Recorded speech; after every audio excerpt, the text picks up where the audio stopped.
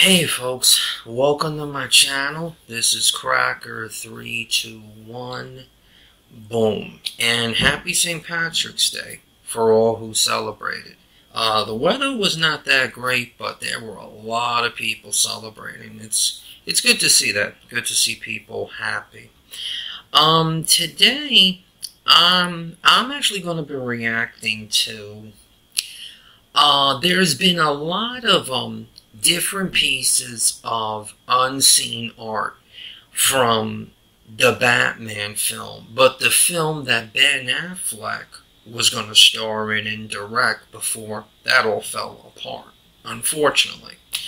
I got this video from a YouTube channel called CBC. I basically took the pieces that I wanted, put it together, and I'm basically just going to react to it. But I did want to give him credit, but I want to react to it on my own for the subscribers and possibly other people who come by the channel. Some of the images you've seen before, I've done two other videos. One showing some of the unseen concept art for Ben Affleck's Batman suit, and another video showing some of the unseen art from Deathstroke's suit, and the actor who was going to play Deathstroke was Joe Manganiello. Sorry if I'm murdering that last name. So, without further ado, just going to react to it as it plays, and, take the information that I know and go from there. So let's hit play. In fact, now let's hit play. So this is two pieces. You see the front and back. It's a beautiful suit. Very tactical. Like I said, this is in another video of mine that I uploaded. It was definitely made to be combat worthy. And to go against someone like Deathstroke, that's exactly what you need. Almost like biker protection. These were some of the belts that we're looking at now. And the belts were not extravagant. Once again, this looks like military combat belts. You don't see the bat emblem all over the place. Not cartoony. Beautiful pieces of work. I mean, all of it is combat ready. I mean, it just looks tactical. Like you could even jump out of a plane with this outfit and have a parachute, and you'd be good to go. Without a doubt. This image I saw before, and I wasn't sure exactly what it was, and I actually copied some information down. This is of the costume up close, which had infrared cloaking, and it was augmented with cameras pointing outward.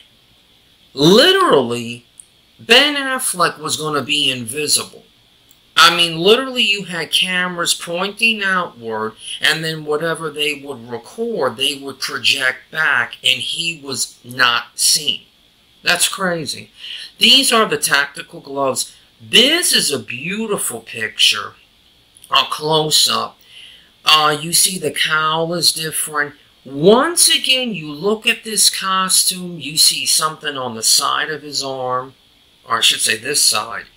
Pieces all strapped together. It was made tactical, tight to the skin, a lot of extra protection. And from what I also read and heard, Ben Affleck's The Batman was not going to focus on him being a detective as much as it was going to focus on his combat ability. And when you look at this suit is basically, we're talking about a suit that was made for anything. Combat, desert, all-terrain, I'm sure it was bulletproof, knife-proof to a degree, definitely fireproof. This was a very, very expensive piece of equipment. This was a piece of equipment that the character Batman designed to basically preserve his life. This was a soldier's uniform, and to see this in action, I mean, oh man, we saw Matt Reeves' interpretation of it with Robert Pattinson, and Robert Pattinson's suit was tactical too. I never did understand what the hell were those things on his arms, because when I saw the film, I never saw him once use them, unless I'm just not paying attention. But, it was a tactical suit. It was made to his skin. It had armor, that's for sure. This guy was basically fighting off AK-47 automatic weapons, and he was walking through it like if you just walk through a shower. So, we do know that with these suits, they're definitely bulletproof. But for Ben Affleck's movie to literally have Batman become invisible, can you imagine the damage he could do? Literally, there were cameras focused, shooting out, that would somehow record what they're seeing and then be able to project that, and when it came back, it would cover him. Literally, Batman had Predator technology in his own right, and that just is mind-blowing because, okay, it's a comic book character. I know all that, and I'm summoning the inner nerd in me.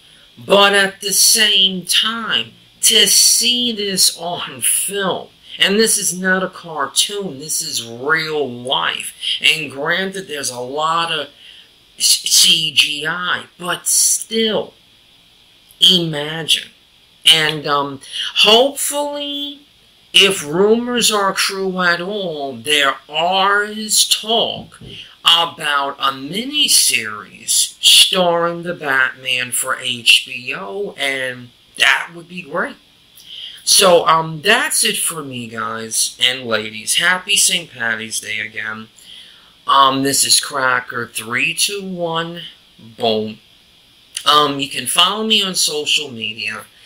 I have TikTok, Cracker321. Boom. I have Instagram, /Ron402513. I have Facebook, /Way2712. And I have Twitter, @Crow with an E, 11700. I'm easy to find. I tell all the subscribers, whatever video you may be watching, hit the bell icon, select always. Simple reason, I'm not getting money from it, but if you want to know when new videos are uploaded, doing that to any video you click on will notify you. If you are a visitor and you're thinking about subscribing, again, it doesn't cost you anything, feel free to subscribe. If you really want to see more of my work, and remember, I cannot do everything, on YouTube. Check out my TikTok, because what I can do on YouTube, more than likely, will be on my TikTok. And I'm very grateful for that as well. Have a great Friday. Have a great weekend. Stay safe. Be careful. You know how the world is today. And, there's an old saying. When in doubt, get the hell out. If it don't feel right, don't stick around. Take care. Be safe. God bless. Peace.